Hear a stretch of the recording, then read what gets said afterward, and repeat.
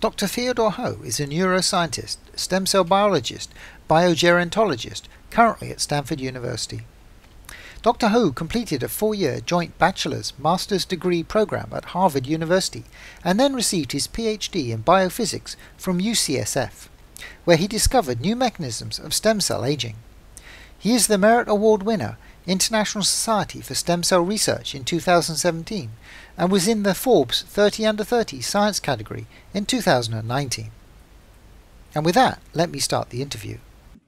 So, Dr. Ho, thank you very much for taking the time to join us today.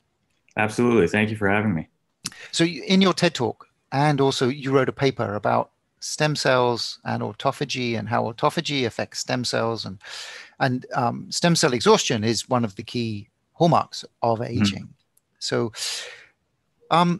can you explain what is autophagy and what's so special about stem cells?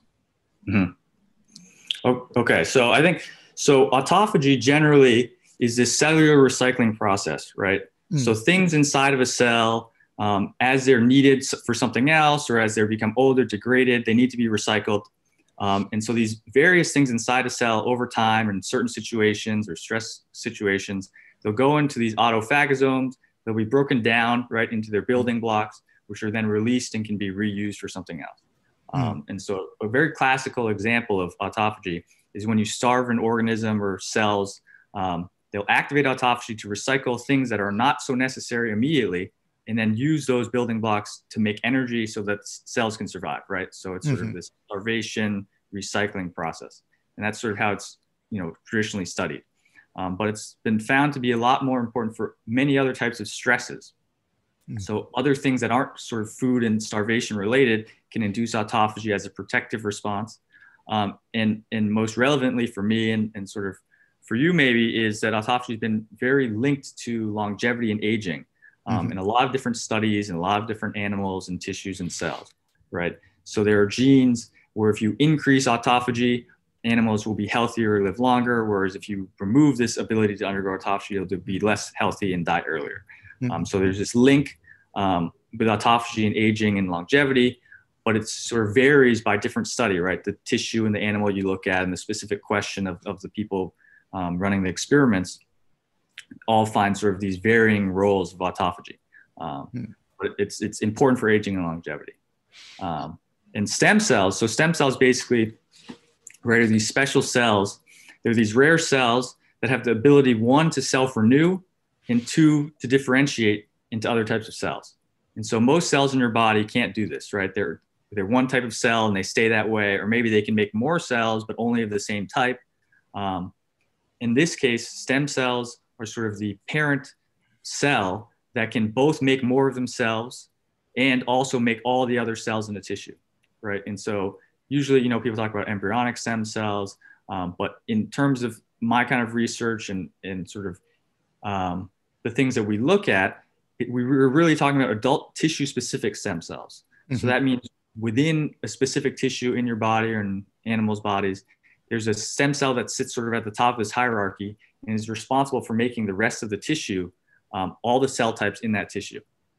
So for example, and so what I worked on most are hematopoietic stem cells, which make blood, right? And so there's these special stem cells, and people often use them in transplantations, et cetera, for therapies. But their normal basic function is they sit there and they're sort of quiescent, they don't do so much, but when they're needed, they'll differentiate, they'll make more stem cells, and then all those stem cells will make more, and then they'll divide slowly down into the other cell types of the blood. And so they're responsible for making all the blood cells, the many different types of blood cells. And so stem cells are very important, obviously, because they're responsible for that entire tissue, right? So it's sort of, they're the producer of all the cells in the tissue. And so you really have to make sure that they're healthy.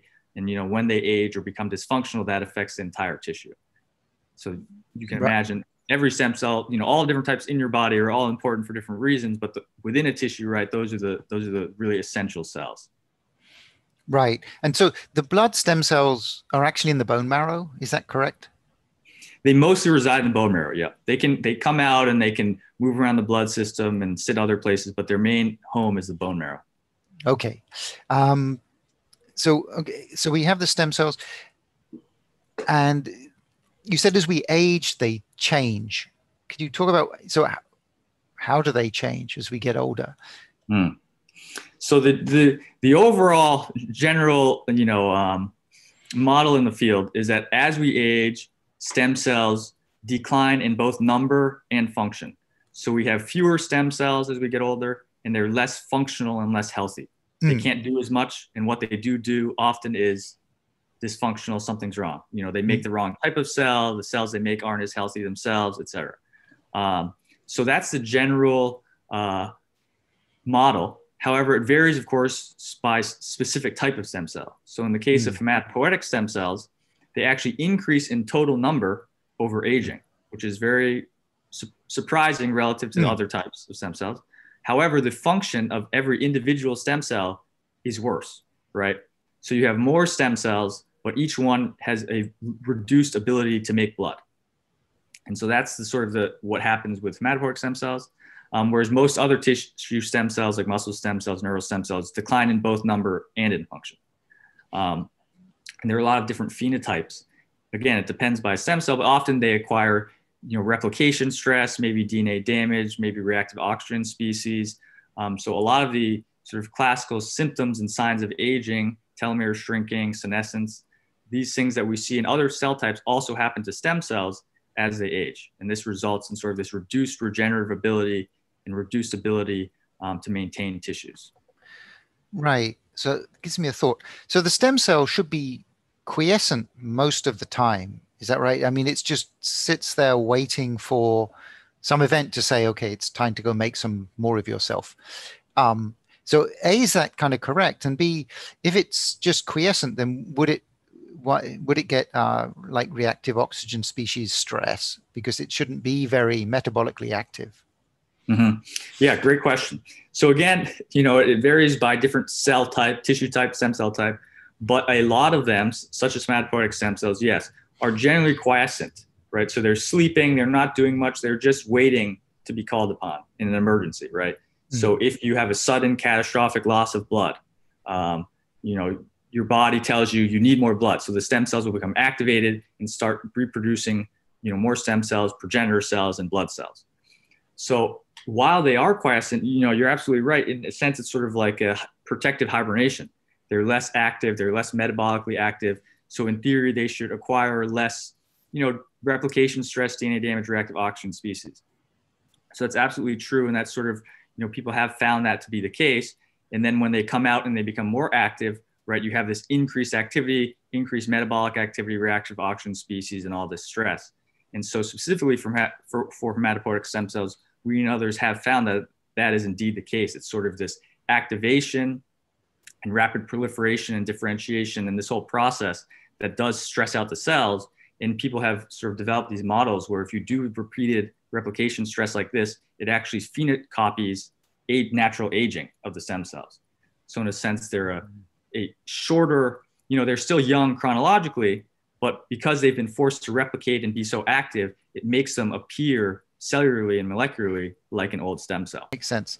So you said, I remember in the TED Talk and the paper that you wrote, so the stem cells get kind of, there's two types, right? There's ones that don't seem to do autophagy, and which is the bulk. And then there's these others which seem to manage to, in some way, to continue, and they are more healthy.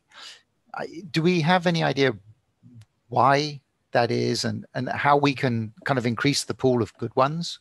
Mm. Yeah, great question.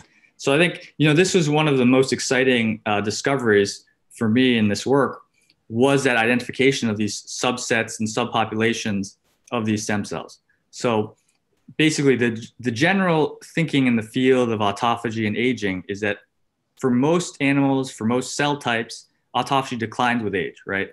So in a young, healthy animal and cell, there's high levels of autophagy whenever it's needed, and the cells are healthy. But as you age, generally speaking, people have reported a decrease in autophagy activity and ability and function. So in other stem cells as well, such as muscle stem cells. So we actually were the first to find that this population of stem cells, specifically hematopoietic stem cells, that there was some of these old stem cells that had higher levels of autophagy than normal. right? Higher than a young, healthy stem cell. And so, like you said, what we did is we said, well, this is really interesting. What's the significance of this? What does this mean? So we took these two populations, right? And we separated them out. We took the old stem cells with the high levels of autophagy and those with low. And we separately characterized them and studied them, their functional ability, their cellular and molecular sort of components and health. And we found that those old stem cells with a high autophagy were much more robust and functional, and they resembled a young stem cell more than those with low autophagy. And so the idea, right, is that autophagy is a protective mechanism, a stress response mechanism, and keeps the cell healthier. And specifically in our study, we found it's really important for controlling metabolism, right? So to keep those stem cells in the quiescent state where they're not replicating quickly and where they're just resting until they're needed, autophagy was important to sort of keep them in the low metabolic state to stay quiescent. And so when cells lose autophagy, when we knocked it out genetically, or if they lose their ability, let's say some set of old stem cells have a reduced ability with aging perhaps, then they overproliferate, overactivate, and get exhausted. So we think that the idea is that these old stem cells with high autophagy, because they have this high autophagy, can maintain a quiescent, healthier state and prevent themselves from overproliferating, differentiating, and becoming exhausted. And so why might some cells have more than others?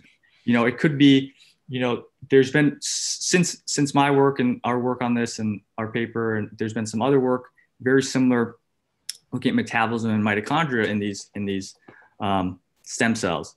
And previously there was some work about specific niches, sub-niches within the bone marrow, closer to a blood vessel, further away from a blood vessel, that define different types of sort of subsets of these stem cells. And so sort of our thinking on this is that perhaps within the stem cell pool, which we traditionally think of as, a uniform population, which of course it's not, but the idea is we're thinking that perhaps there are a subset that are super, super quiescent and super protected, right? So while most of the stem cells are quiescent and not doing anything, we think there might be a subset that is even more so, right? So maybe they're further away from the blood vessels and they're with even lower oxygen levels and they stay really, really quiescent. And during that process, they use high autophagy to maintain a low metabolism, and with the low oxygen content, the autophagy helps them survive. And this may be sort of their phenotype and their mechanism for staying healthier.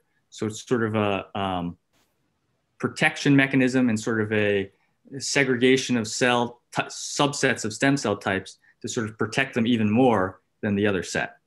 But that's sort of what we think, and sort of based on other work that's been done by us and others. But how and exactly why that is, we still don't know. Yeah.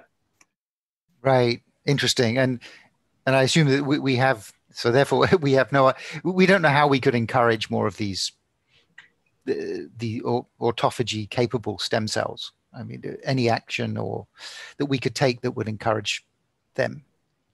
Yeah. So there's always the idea of stimulating to induce more autophagy. And people in other systems, like in muscle stem cells and neural stem cells, have used techniques to artificially, increase autophagy levels, and shown that does have a beneficial effect. So you can imagine that might be one route to take. But of course, there's going to be side effects to that. How specific is it? What are the long-term consequences? That's less clear. You can imagine if you are forcing the system to have higher autophagy and to become more quiescent, then perhaps when you do have a traumatic injury or you need those stem cells to be active, maybe they'll be slower to respond, or maybe some of them won't respond because they have this artificially high autophagy. But some other papers have tried to look at the metabolic route in studying mitochondria and using specific sort of targets to regulate the metabolism in mitochondria to sort of achieve a similar effect. And so there have been some reports of hematopoietic stem cell sort of rejuvenation by targeting certain aspects of their cell biology.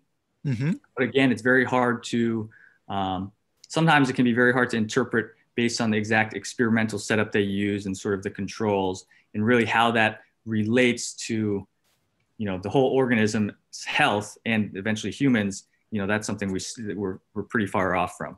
So I think theoretically, the idea is there, right? The things we discover, the basic science we discover about autophagy, about stem cells, we can then try to develop, targeted methods to target the phenotypes or the pathways to increase the health of our stem cells and overall the health of an organism. I think for sure that's, you know, a reasonable and a future thing that we will do. But I think the research is still very nascent in sort of its potential clinical applications or anything like that. Right. And so you focused on blood stem cells, blood stem cells. But does this, like the autophagy model, does this go across other stem cell types, do you think? Great question. So actually, I had the same question, you know, as I was discovering these things, and I was wondering how broadly applicable this might be.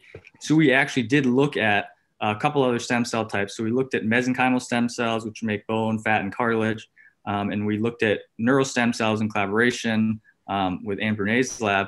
And we found very similar results, actually. So when you look at the old stem cell populations that, you know, we usually think of as this uniform population that we sort out and we study, if you use a special autophagy marker and you separated those with high autophagy and low autophagy, again, in these two other tissues and other stem cell types, we found that the ones with high autophagy looked more similar to a young, healthy stem cell, and they were sort of more functional and had higher regenerative ability than those with low autophagy. So we do think sort of the model and the importance and the role of autophagy in stem cells maybe is more broadly applicable, at least so far in these two other tissues as well. Interesting. I hope that you found the video informative. Please do hit the thumbs up button, subscribe to our channel, and hit the bell button and choose all for any new video release notifications. It encourages us to continue to create more videos about anti-aging and extending healthy lifespan. Thank you so much for your kind support. I wish you all well and will speak to you again soon.